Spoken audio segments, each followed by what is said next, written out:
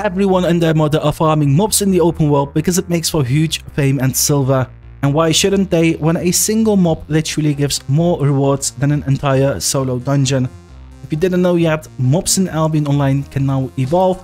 As they become stronger, they provide better rewards. So it's no surprise that the activity of hunting mobs in the open world has become one of the primary activities for many players.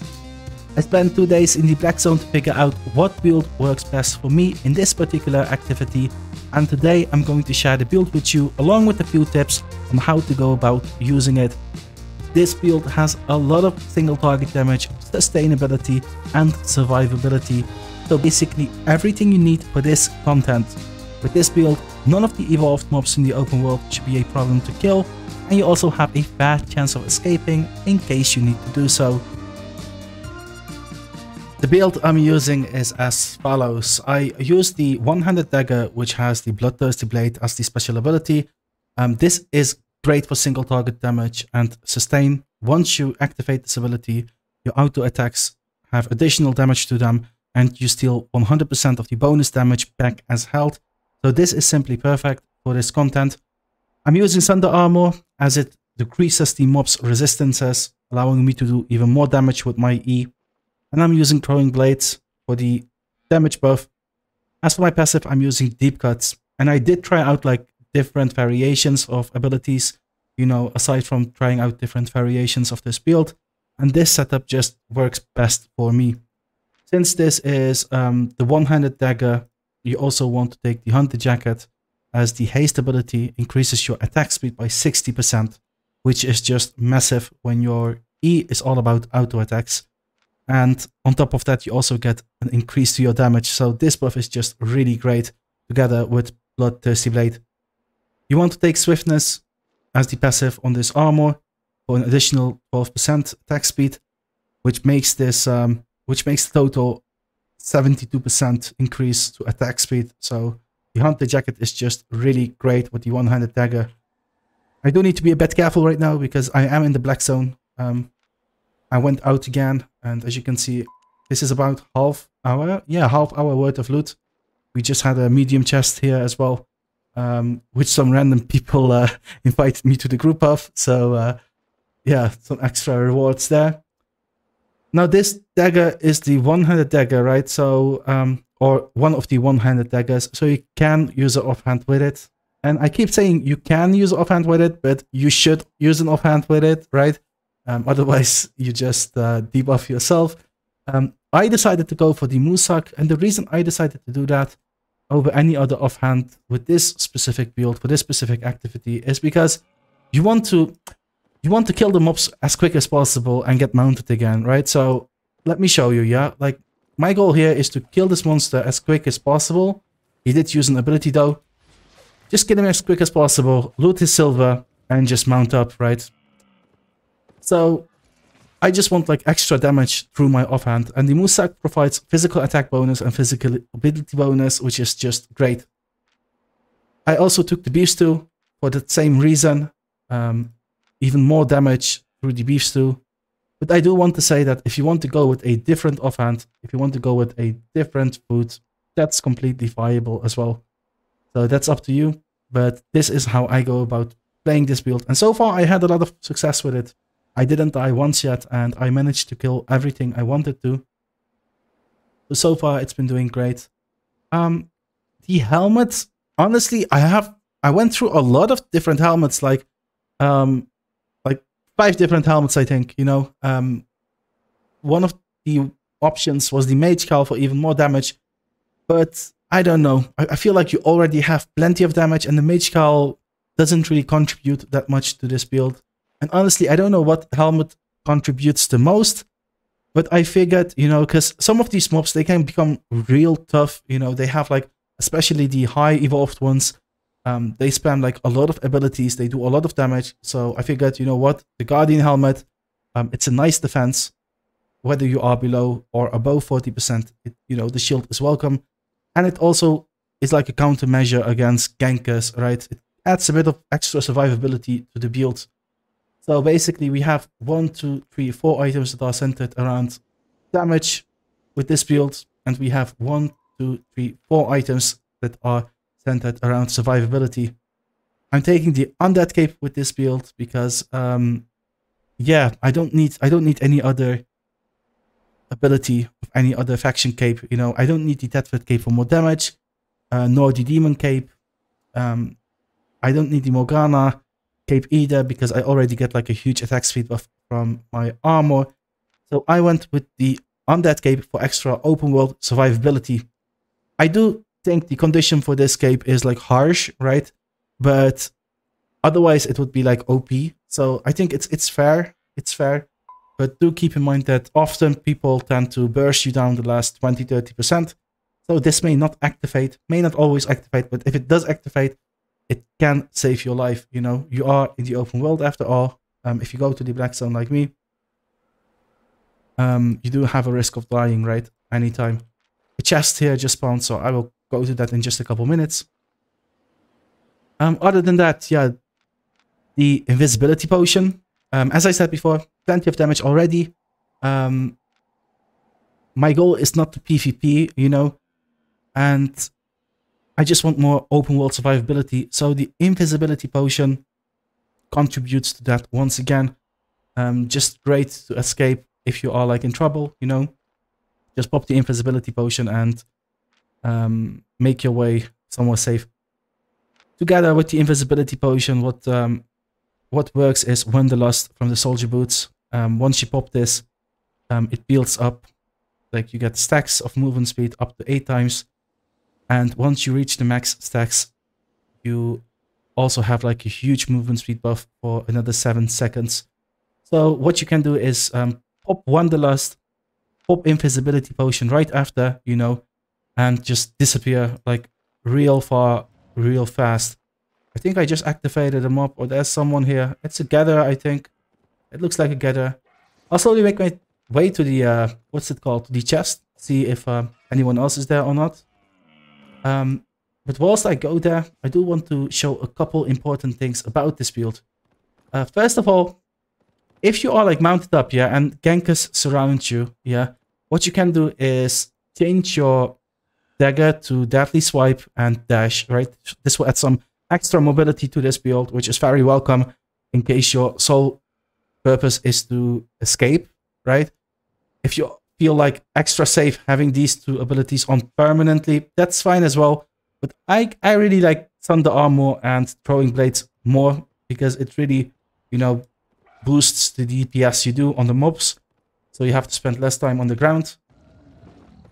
Let me see. Everything else is fine right now. Yeah, if you need extra weight, like I do in this case, swap to Courier. Otherwise, have it on toughness, of course. Have your boots on toughness. Let's see, how long for the chest? 2 minutes for the chest. So, since I am going for the chest, you know what? I have 2 minutes. I will quickly demonstrate a couple important things, which has helped me out a lot, you know, and helps others out a lot as well. So let's quickly find the mob here, an evolved mob. Oh, you know what? It doesn't even have to be evolved. Let's just find them up like this one, yeah? So one thing you want to do is always keep your mount up in the black zone, yeah? So what I do is I just dismount on the mob. And because of the changes, my Q, W, and E are up already. And I can just, you know, stay next to my mount and kill the mob. Yeah, that's like very, very important. Let's quickly go for the chest. How long?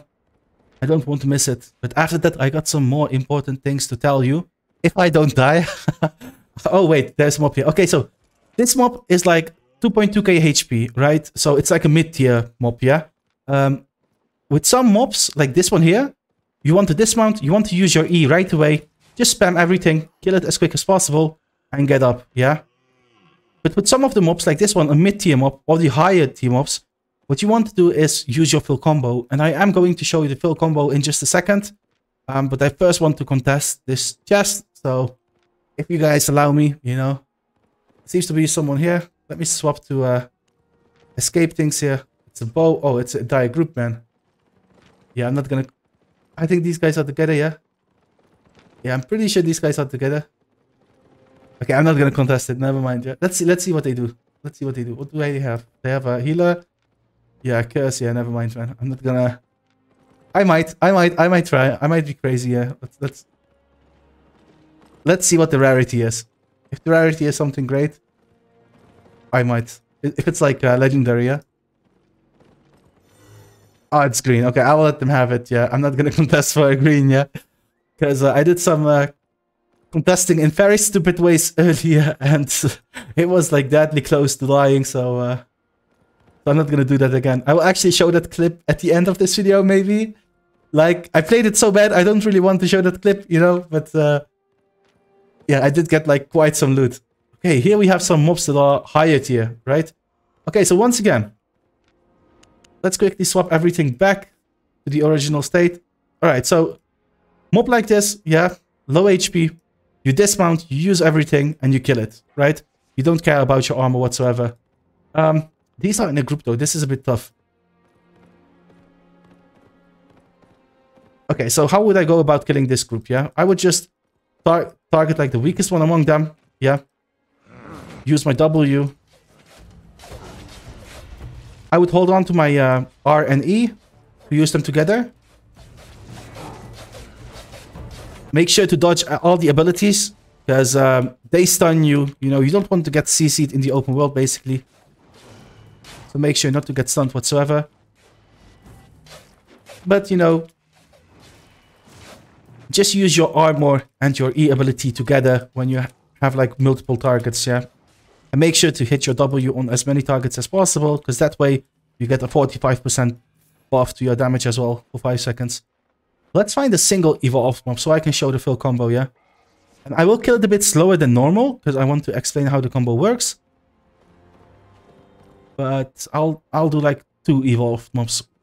One where I explain the combo, and then I will do another where I do the combo fully without explaining whatsoever. So here we have one, yeah? It's like a mid-tier mob, 1.7k HP. Although it is kind of like on the low side of HP, but anyway, I dismount on it. I use my Q. I use my Q 3 times basically, yeah? And once I have used it 3 times, I use my W, my armor, and my E. So it did like quite quick this time. So let's find another one. Ah, there's a note here. Yeah, so one thing I haven't said yet, I've been doing this for 2 days now, and the first run I didn't bring any gathering tools with me, and I saw like a lot of these enchanted notes, right? And I was like, damn, I need to bring gathering tools with me, yeah? Like this pickaxe, it's 63k, and this ore I just gathered, yeah, I got 8 of them. It's 117k already. You see, it's like, it's insane, guys, honestly. Don't just do... Oh, it's another tick. There we go. 2 more. That's another 30k. So, like when you're hunting for evolved mobs, you know, you are going to be walking around a lot. So, look, you see how this guy has his mount up next to him? You know, if he senses danger, he just mounts up. That's how you should be doing. Like, what he is doing is great, and that's what you should be doing as well. But yeah, about the gathering, like, low investment. I feel like 63k is pretty low investment. Even lower if you have, like, lower tier gathering tools, right? Make sure to bring some journals as well. Like, these 4 journals are worth 53k, you know. It's all extra silver. I bring tier 5 journals and tier 8 journals, because the tier 5s are being filled by tier 5, 6, and 7 resources, and tier 8 fills up the tier 8 journal. I feel like I wanted to say something, but I forgot. I'm not sure. But make sure to bring gathering tools, yeah? Okay, let me show you the combo once more on a target with a bit more HP, basically. So this one has 2.2, but what you want to do is dismount on it, use your Q 3 times, yeah? Use your Q 3 times. Once that's max stacks, use your R, W, E, and just auto attack, yeah? So once again, Q 3 times, and then you use your R for the haste buff, then you use your throwing blades for the damage buff, and then you use your E and you auto attack like a madman. That's like the combo on the bosses with like the evolved mobs with higher health. I'll be looking around a bit more. By the way, I don't have my food active right now. I should probably activate that, but I think I'm going to head to town soon. I went like pretty deep this for like I went all the way to Bridgewatch. I came from Portal West, so yeah, I do want to go back to I do want to go back to Limhurst, so I'll slowly go back to Limhurst. But yeah, I think the most important things are bring your gathering tools with you, because you are going to be walking around a lot looking for mobs, and you will run into a lot of resources. So, you know, it's a waste if you don't if you can't gather them, basically, just because you don't have resources with you. Here we have another higher evolved one. This one has 4.2k HP, so I'll just use my food here for the field demonstration. Yeah. So this is how I would go about killing this guy here. Yeah. Dismount, use 3 times Q. Armor, W, E, and just auto attack like crazy. Okay, nice. And that's 103k fame. That's really insane fame for like a couple seconds of work. It's insane. I do have a satchel though. Keep that in mind. If you want to go with the regular bag, that's fine as well. It's completely up to you. I just want more fame right now than I want silver, so satchel is doing me great. I use my final food, so I need to make my way back to town slowly. Let's see if there's anything interesting in the tier 7 and tier 8 area. You know, let's see if we find any evolved mobs there.